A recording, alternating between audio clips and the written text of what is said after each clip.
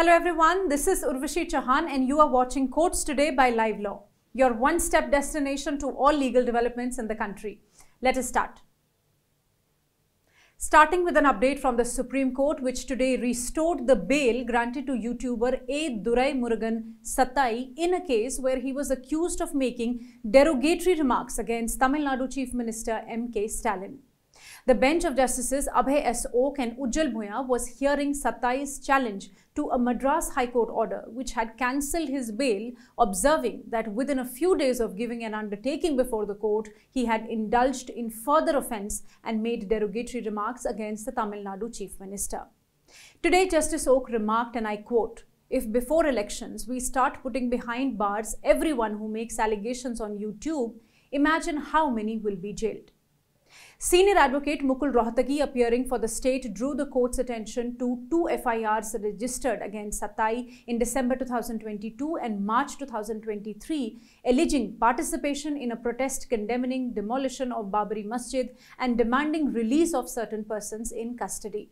But the court was not convinced. It restored the bail order, stating that protesting and expressing views did not constitute misuse of the liberty granted, and the reasons mentioned could not justify cancelling of the bail. The Supreme Court today stayed the trial against Tamil Nadu Rural Development Minister Periyasamy in a corruption case. The allegation against him is that while serving as the Minister for Housing in the DMK cabinet between the years 2008 and 2009, he conspired with others to illegally obtain a high-income group plot in a scheme of Tamil Nadu Housing Board. The land was allotted to C. Ganeshan, the personal security officer of the then Chief Minister M. Karunanidhi. Though the trial court had discharged the minister, the High Court's single-judge bench of Justice Anand Venkatesh, through suo motu revision, had set aside the trial court order. Apart from this, the High Court also ordered the trial to be transferred from the Special Court for cases under the Prevention of Corruption Act to the Special Court for the trial of cases against MPs and MLAs. Let me tell you, Periyasamy's case was among several suo motu cases of corruption taken up by Justice Venkatesh. Today, the bench comprising Justices Hrishikesh Roy and Prashant Kumar Mishra heard Periyasamy's plea challenging the High Court's order which had set aside his discharge. The Supreme Court categorically directed for the stay of the trial until the next date of hearing. The court reasoned that it was examining the merit of the impugned judgment, and thus the trial as ordered by the trial court should not proceed. The Supreme Court has admitted the appeal filed by former Mumbai Police Encounter Specialist Pradeep Sharma challenging the recent Bombay High Court's order sentencing him to life imprisonment in a fake encounter killing case. The court also issued notice to the state of Maharashtra on his plea. Apart from this, the bench of Justices Hrishikesh Roy and Prashant Kumar Mishra granted him interim relief by exempting him from surrender until the next date of hearing. The High Court, as per its judgment dated 19th March this year, had directed him to surrender in 3 weeks. The case relates to the killing of Lakhan Bhaiya, an alleged former aide of gangster Chota Rajan. The Supreme Court has today agreed to hear a plea seeking voting facilities in the upcoming elections for 18,000 internally displaced persons or the IDPs in the light of the ongoing Manipur crisis. The counsel for the petitioner mentioned the matter before the bench headed by Chief Justice of India D.Y. Chandrachud that 18,000 IDPs wanted to cast their votes in the upcoming general elections. It was further submitted that the Election Commission of India rules permit voting of the IDPs who are within the state. Last month, ECI announced that the general elections in Manipur will take place in 4-phased manner. CJI D.Y. Chandrachud today assured of an early hearing in this matter. Let me tell you, the people of Manipur will be voting for 2 Lok Sabha seats. A Delhi court today denied interim bail to BRS leader K. Kavita, who has been arrested by the Enforcement Directorate in the money laundering case connected with the alleged liquor policy scam. Special CBI Judge Kaveri Baveja today dismissed Kavita's interim bail plea and said that prima facie she is actively involved in alleged money laundering offence, destruction of evidence and attempting to influence witnesses. And now coming to an update regarding the bail condition of sharing Google PIN by the accused. Many a times, this condition is imposed that while on bail, the accused has to share his Google PIN with the investigating officer, thus allowing the law enforcement authorities to monitor his activities. This can help ensure that the accused is not engaging in activities that violate the terms of their bail, such as contacting witnesses or engaging in illegal behavior. In this regard, the Supreme Court is considering an important question, that is whether sharing of Google PIN with investigating officer violates a person's right to privacy. The bench of Justices Abhay S. Oak and Ujjal Bhuya heard the matter today. The bench was informed that the appropriate authority to explain the working of Google PIN would be Google LLC and not Google India, as the product is manufactured by Google LLC.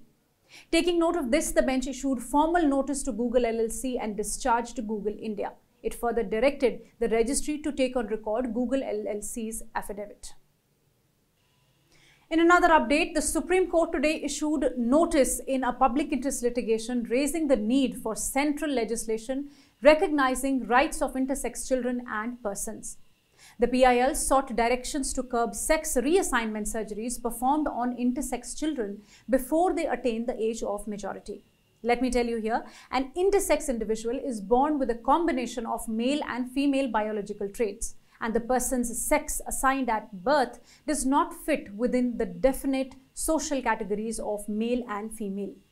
The PIL concerns the lack of recognition of the rights of intersex persons with special emphasis on intersex children. The petitioner highlights that such children face discrimination from the point of their birth, as there is no option to register their birth and death details on the online government registration applications. The census also excludes their representation and they are not recognized as voters. A key concern raised by the petitioner was that sex determination surgeries are being performed with the consent of parents of such infants in several states.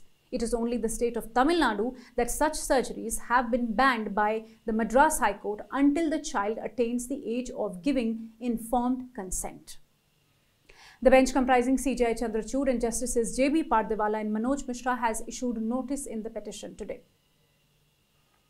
And now let me tell you, the Supreme Court has stayed order passed by the Division Bench of Karnataka High Court allowing board exams for students of 5th, 8th, 9th and 11th standard of the schools affiliated to the state board. Last year in October, the Karnataka government had issued 2 notifications appointing the Karnataka School Examination and Assessment Board as the competent authority to conduct summative assessment 2 exams for students in classes 5, 8 and 9, as well as the annual examination for class 11 students in government, aided and unaided schools and colleges following the Karnataka State Board syllabus. This decision faced opposition in the Karnataka High Court, where a single judge nullified the government notifications.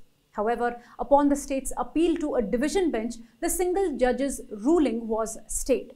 In response, organizations representing private schools and parents filed special leave petitions before the Supreme Court, challenging the division bench's order. The counsel representing the petitioners reminded the bench today that the Supreme Court had previously made preliminary observations against conducting board exams for these classes. Additionally, they stated that Karnataka State Quality Assessment and Accreditation Council issued a directive on the evening of 4th April this year, instructing all schools to release results before 9 a.m. on 8th April, that is today, allegedly to avoid Supreme Court's intervention. The bench of Justices Bela Trivedi and Pankaj Mithal called it a classic instance where the state government of Karnataka has tried to create havoc and great distress not only to the students and their parents but also to teachers and school management. The bench observed that the High Court's order prima facie did not appear to be in consonance with the Right of Children to Free and Compulsory Education Act or Right to Education Act 2009.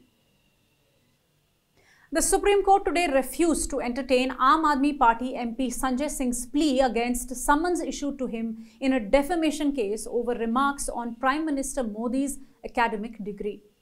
As you know, a defamation case was filed by Gujarat University against Delhi Chief Minister Arvind Kejriwal as well as Sanjay Singh in connection with the remarks made by them against PM Narendra Modi's academic degree. The complaint filed through Gujarat University's registrar accused them of making sarcastic and defamatory statements in press conferences and on Twitter handles targeting the university over PM's degree. Last year, summons were issued to them to appear before a magistrate court in Ahmedabad. Against the summoning order, they moved the Sessions Court, whilst also praying for stay of the trial pending disposal of their revision plea. This plea for stay was rejected. They approached the Gujarat High Court against the summons as well as the Sessions Court order affirming the summons.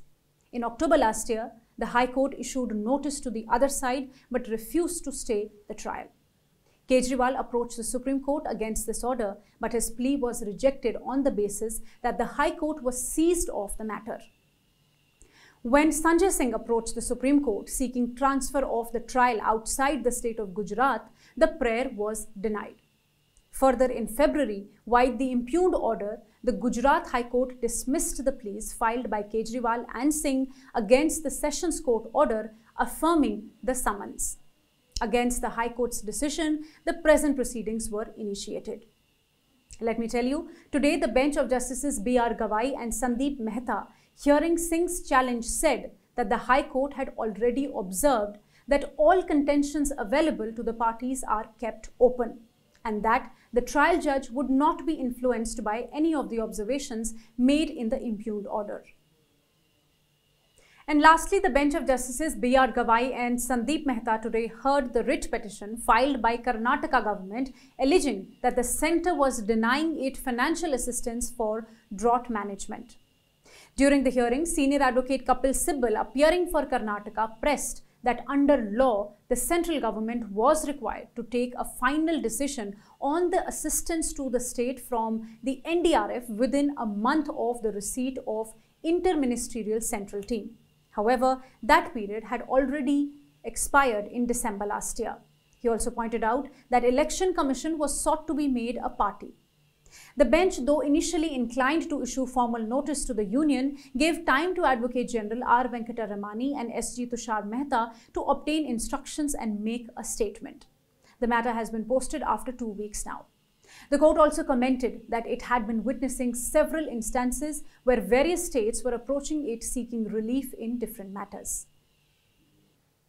Thank you for watching. If you wish to know more details about the cases I mentioned here, you can visit our website at www.livelaw.in.